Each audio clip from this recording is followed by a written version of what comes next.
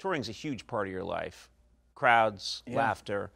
When are you going to get back to it? Is it starting to open up now, right? Are you going to do some indoor shows soon? Yes. Actually, the Comedy Store is open now, limited capacity. And I have to tell you, after a year of doing shows outside and dealing with everything from mosquitoes to helicopters to doing shows near like highways and stuff, to actually be inside and there's no distraction. I went on stage, I felt like I was on steroids. It was so easy. Like, I built back up my hell room muscles that I used to have when you first start out as a comedian. You basically do stand-up wherever they would let you. Like, I remember a long time ago, me and this buddy of mine, Rick D'Elia, did a show at the Fisherman's Feast in the North End in Boston. And we were so excited that Nick's Comedy Stop called us, like one of the main clubs. And we were like, oh my God, we're in. And it was like an afternoon gig. He was standing in the streets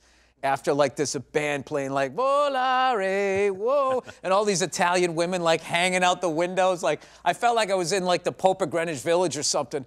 And we had to go on up after that and just absolutely just bomb. Like, that's like the whole first 8 years of your career is like every third gig is as bad as that. So after you make it and you start selling tickets, you actually get worse.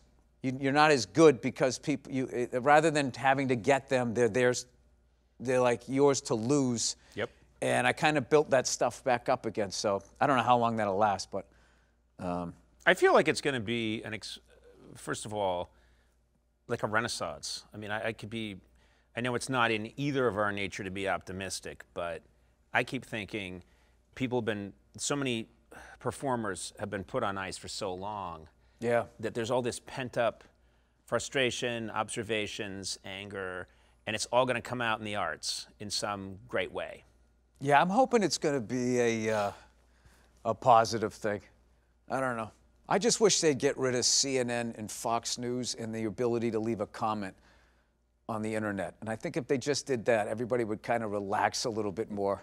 And there could be more sort of, you're on this side of it, I'm on that side, and sort of give each other shit and then enjoy each other's points more so than, all the capital letters that people type in and shit. Yeah. Because I am all over the map, though, I get shit like I get shit that I'm a Trumpster. I get shit that I'm a socialist. I mean, it's literally all over the map. But you make both sides angry. I guess that's what I do. I never looked at it that way. Yeah, it's a beautiful thing.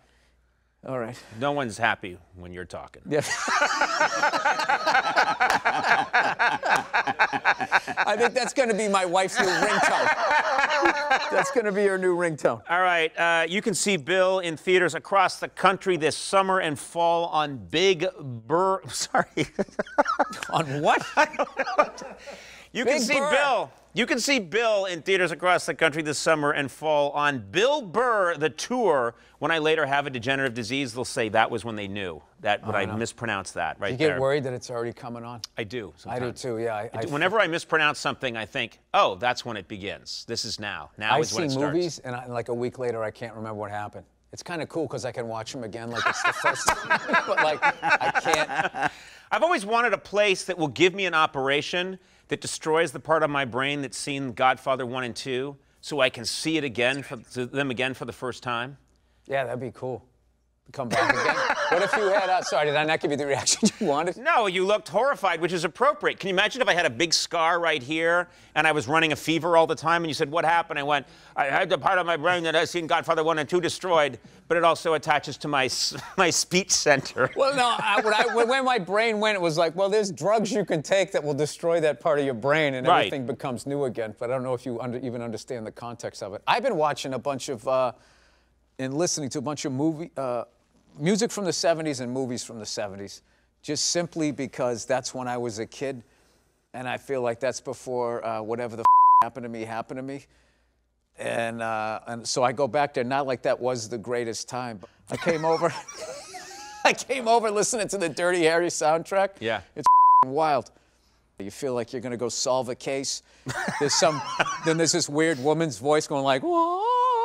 Like this weird sort of drugged out white thing. I know exactly that. I know that soundtrack well. Yeah. Yeah. So by the way, one of the most fun things I've done just, the last couple of years was you called me up when you were playing the Forum, and you said, come on down, I have a drum kit and I'm with some musicians, and before I do my show at the Forum, we get to screw around in this amazing space. So I came down, and you said, bring your guitar, and we had a blast. You're a great drummer. It was really fun. Oh, yeah, thank you. That was great. That was really fun. I'm a comedian, but yeah, we had Dean Del Rey, Michael Devon. I'm trying to remember the people. We had a mix of comedians. Yeah.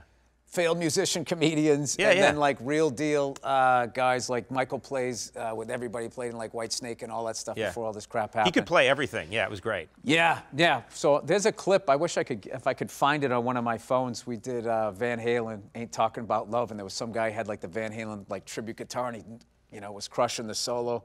You came down. What'd you play? Van Morrison? It was such a great time. I think I played Van Morrison, yeah. We ended up playing for like almost, it felt like 3 hours, and I had such a good time. And then when I stood up, I had no energy left, and I was like, oh my God, did I just blow it? You got to do a show at the Forum. Yeah, now I have Forum. to do the show, but fortunately, the fear of screwing that up becomes like adrenaline. Yes. And I was able to go out there, I forget what that sounds like, even having like a crowd, so. Right. We'll get back to it. Yeah, hopefully. We'll get back to it. Yeah. All right, let me make sure I get this. All right, you can see Bill in theaters across the country this summer and fall on Bill Burr, The Tour. For full tour dates, visit BillBurr.com. And The Mandalorian, of course, available on Disney+. Massive conglomerate. No one here is getting that money. Bill Burr. That was great. Thank you.